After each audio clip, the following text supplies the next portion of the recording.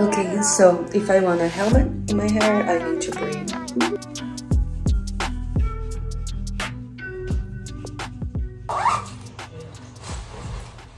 I also bought this jacket. Let's use it. It feels like 20 bucks to 40 bucks.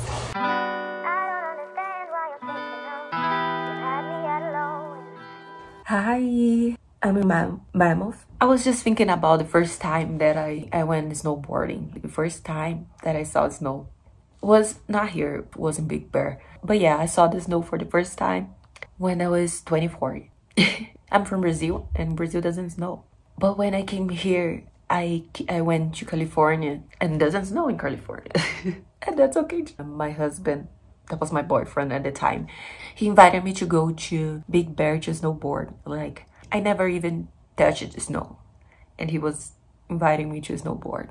I was super excited for sure. So I just remember that I was wearing all that crazy clothes and the heavy boot, holding the boards. I couldn't hold my board because I was too nervous. I thought I would fall walking the snows. I was not used, and I was trying to walk like in the moon because it's weird to walk wearing that thing. And when I look forward, everybody's so far from me, walking so fast. I'm like, why are you walking so fast? You're gonna fall. But at the same time, it was one of the most exciting days for me. It was a day that I cried a lot. I love sports. So when my husband asked me to go snowboard, I thought, I'm gonna show him all my sports abilities and talents, because I was always good on sports, I think. And I was confident I could do that. But I got there and I cried. Snowboarding is so hard, so frustrating the first day. And I went to the bunny loops that now I know that was not the best thing to do. But like, they told me to go to other parts of the mountain, but I was like, no, I want to be in the beginner part. I want to be in the bunny loops. But now I see that it's kind of the hardest part of the mountain for me. There's so many people there and everybody falling, and then you can fall and hurt someone. There's no room. You cannot get speed. I thought at the time, I thought it was good not to get speed, but it's not good. Actually, you need to get speed so you keep your balance on board. But yeah, I cried because if it was just me, if it was me paying for me to snowboard, I think I wouldn't get that frustrated. What happened is my boyfriend at the time, husband now, he paid for me to go. And I had this thing of, I need to make his money worth. Now I understand it's not about that. So I start to cry and I looked at him and I was like, I'm so sorry you paid for me to stay here because I cannot even stand up in this board in the silly snow that I was loving 5 minutes ago.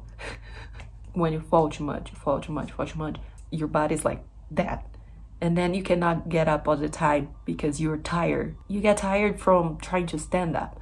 And that was my problem, actually. So I just want to tell for you, if you're watching this video and you're trying snowboard, or you're gonna try, the first day is really frustrating. And I thought it was something that happened to me. But after some time, I went with another friend and this friend cried. And I think she never tried again. I talked to other friends of mine that they are really good at snowboarding. And I told them I love snowboard, but first day I cried. And they told me, yeah, we cried. And I started to feel like, oh my gosh, I'm not the only one.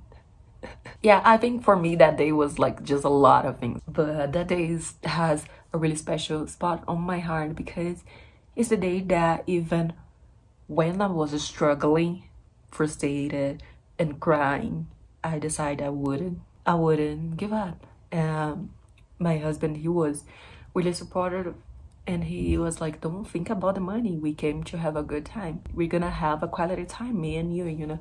To learn something, you need to start. And simple like that. And there is this phase that is the hard part, that you're like, oh, I'm the one that sucks in the group and everybody else is good. Sorry. I thought about to make a video. Really quick. I'm gonna shower. Okay. Love you. So yeah, what I want to tell you is just like, allow yourself to make mistakes. Allow yourself to start something. And I hope that you're gonna start this thing and it's just you're gonna be good in the first day. Like, I have my fears, but snowboarding's been a lot about facing my fears. And I try to remember every time when I'm in the mountain about to go down, I try to remember to thank you, universe, and I'm like, thank you for this opportunity because this place is beautiful. I need to thank my body to thank you for doing your best. Doesn't matter how good it is compared to another people, you're doing your best. So just remember to give your body some love too. I think that was the sixth, I don't know how to say that, time that I went snowboarding. I would do more if it was not so expensive for sure. But it is. And now I need to go to get ready. We're leaving the house. And look how awesome. Guys, this is like a crazy technology here. I don't know how to explain. Ah, that's my husband. Let's go. Trying to learn how to go on my toes because I just know how to do it on my heels. Oh my gosh. That guy looks really short. Yeah. That's me trying. Yeah. That's good. Okay, I just want to say I'm tired, but I'm cute. And now I can carve, so I'm so happy.